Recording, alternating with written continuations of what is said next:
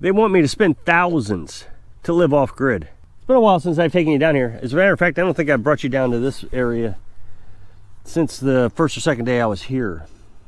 When we bought this property, this used to be, well, it still is, a huge junkyard of just garbage. I don't know, can you see that? So old freezers and refrigerators and just junk. I don't know if you can see all that, but there's something over there. I've gotten a lot of this cleaned up, believe it or not. It used to be all piled up over there. This is down in the woods in the creek. It's just somebody's junkyard of garbage. This job would be a lot easier if it wasn't in the woods, but I gotta try to dig it out from all the trees and the stuff. I don't know if I'll ever get it all cleaned up, but I try. Take it over and get it recycled. I tried to get a guy to come out here and do it. I said you could have all the metal out of it, and he said no, he didn't want to deal with it out in the woods. So okay, a while ago I made a video and I was trying to explain how convenient it is to live off grid. I was telling you that our chickens got killed by a dog. Now originally I thought it was a coyote. I guess I need to clarify that because you don't watch all the videos, you won't know. Somebody chewed me out. I thought you said you dogs killed your chickens.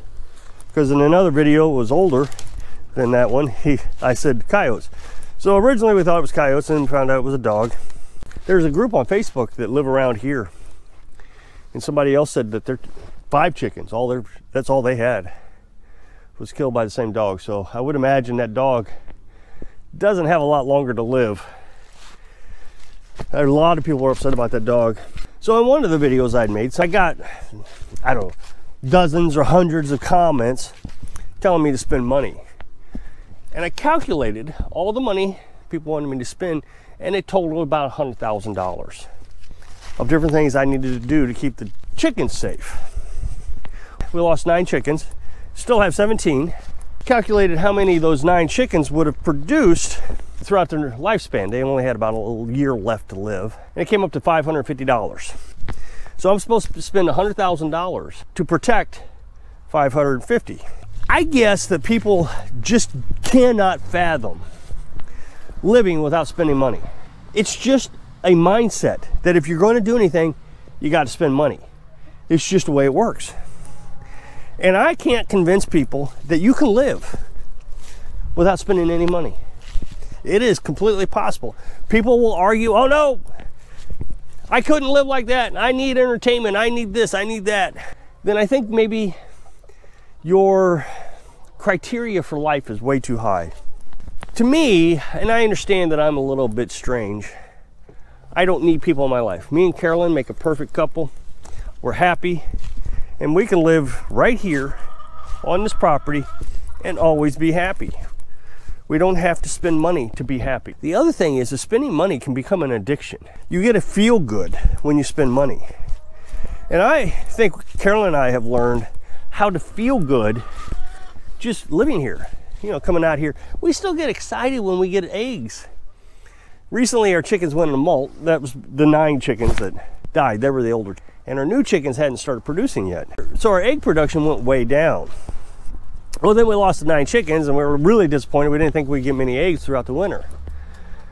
We didn't know if the new chickens would start producing before winter or not. If they'll produce now, they'll produce all winter because we got the Brahmas. Well, sure enough, we're getting about 6 eggs a day, so they're starting to produce. That's really good news. So we come out here and we're all excited. We still get excited picking up eggs after all this time. Where'd you find it at? Well, this one was out in the yard. Well, no, that one was over there in the nesting box. So it's still fun. Life can be fun without having to spend money. But it is an addiction. Always buying that new thing, always going to Amazon and wait for that package to arrive. It's very exciting, I get it. But I think it's to fill a void of loneliness, maybe? I don't know. I'm not a psychiatrist or a psychologist, but I do know that there's a void trying to be filled by spending money. And so everything is about spending money. It's not even a consideration on how to do it without spending money. So I made that video and I went through all the things that people wanted me to buy. You know, a big fence to go around the property, 6-foot chain link fence. I don't remember what it was, but I don't know, 20,000 maybe, or something like that. It was crazy to do the whole property. Electric fence, security cameras. So I said, why do I need any of that? I can have a 22 bullet that costs 6 to 10 cents. It's not much. And I had this piece of metal that cost me $10, which was what I had on it originally. This had windows on it. So I just took that piece of metal and covered up the windows. So it was very cheap versus the $100,000. And I don't think anything's gonna get in that. And then of course people say, well, you gotta redo your chicken run. Well, I don't know why I gotta redo my chicken run. The chicken run's doing fine. Nothing's gotten into the chicken run. So why am I redoing it? But it's always about spending money, always about doing more for a $500 investment, $550. But every time I make a video where I tell you I don't spend money, the thought process just cannot kick in with my viewers. And so in the video, I was talking about solar panels and my refrigerator and generators. So the only real energy user we have is our refrigerator, and it keeps our meat frozen. We don't have to use it. If something were to happen, SHTF, you know, stuff hits the fan, we would shut the refrigerator off, just can all our food. I got a turkey up there right now, bought it right after Thanksgiving. Prices dropped a little bit on it, so we bought that, I don't know, 20, 25 pound turkey, and we'll boil that up and we'll can it, trying to save money. So somebody asked the question, how much of our meat do we can? And I would say about 99% of the meat we have is canned. But the refrigerator runs off solar panels. Now in the summertime, I never had to start the generator. This last summer, not once, to charge the batteries. The solar panels kept up with everything we had. Now, I am still trying to figure out the winter usage. In the winter, you can see right now it's pretty cloudy. And I'm gonna have to run the generator tonight. I don't have a choice to charge the batteries. So I'm still trying to figure that out, but we've gotten a lot better. Last time I bought gas for the generator was in September. It's December now, so we don't use it that much. We've reduced the amount of gas we've had to use since last year, because last year I was using the same amount of gas in about a month. So doing a lot better, but every year we get a little better and have to spend less money on our electric cost. Well, somebody said, well, here's what you need to do is get yourself a propane refrigerator. Now, for those who don't know what that is, if you buy an RV, you can get a refrigerator that runs off propane, AC electric, or DC electric, 3-way refrigerator. Now, people are going to argue with me. I can't help that, but I trust my father. My father has owned 2 of them, and he said that the propane, when it's on propane, refrigerator only reduces the temperature in the refrigerator like 20 degrees below what it is outside. So if it's 90 degrees outside, then it's going to be 70 degrees in the refrigerator, something like that. Don't quote me on the specifics. So you got to run your air conditioner also. So you're running your air conditioner in your RV to drop the temperature down to about 70 degrees. That way the temperature in your refrigerator gets down to 50 degrees. So with that knowledge, I've just never been a big fan of them. I trust my father much more than I would trust any commenter. I hate to say it, but that's just the way it is. So I've never even chosen to get one. So this guy said I should get one, a propane refrigerator. And he said, propane's not that expensive. But I don't understand why I would get one. Basically, in the summertime, my electric is free. I have no cost. I just went and got gas. So it cost me $28 to get gas for the generator. That's going to last me 3 months. So the cost is very minimal. I just Googled how much does it cost to run a propane refrigerator. And prices vary, but based on what I could find, it was about 60 cents a day. And a 20-pound tank would last you about 11 and a half days. In my mind, that's very expensive. I go to get propane tank filled, it's $12, but I get a military discount. I think it's about $15 a tank normally. So every 11 days, you're spending $15. So in 22 days, you just spent $30, which is more than what I spend on my generator in 3 months. So it doesn't make any sense why I would switch over to a propane refrigerator when basically my electric's free.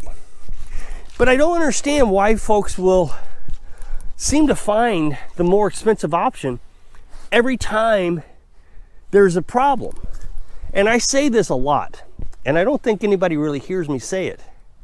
I am not going to spend $1 million or $100,000 or $1,000 on a $5 problem. Same with the chickens. If you remember, I said I'm not going to spend $100,000 for a $550 problem when all I really needed to do was spend $10 for a piece of metal. There's something I want to say that I know very few people are going to believe. But Carolyn and I truly do believe we could live here without spending any money. We do spend money just to flavor our life a little, just a little. We spend about $200 a month on groceries. Most people will spend $200 to $400 a week on groceries. But we have learned how to minimize what we need.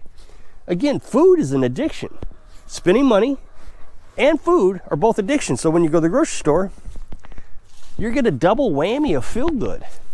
We buy meat. Meat is not addictive. Sugar is, carbohydrates is. So buying bread is addictive. Buying noodles is addictive. Buying meat is not. So we're carnivores. So we're not addicted to sugars anymore. As a matter of fact, I used to tell you, Carolyn and I go to Dollar General every Friday to buy these little, I don't even know if they're a pint of ice cream, maybe a half pint. And then we also buy pistachio nuts. And we were talking the other day how the ice cream just isn't really all that appealing anymore. We used to get pretty excited about Fridays because of the ice cream. But now we've gotten off our sugar addiction, we're not even excited about the ice cream. We're excited about living here, maybe getting some pistachio nuts, but we know how to feed our chickens from our own property. And we've told you about that, sunflower seeds and eating the weeds around here. So we don't have to spend money on the chickens. The chickens feed us. We've got everything we need. We've got electric. I can run the well pump off the solar panels, or I get a hand pump and I can pump the water. So I don't need anything anymore, or it takes money.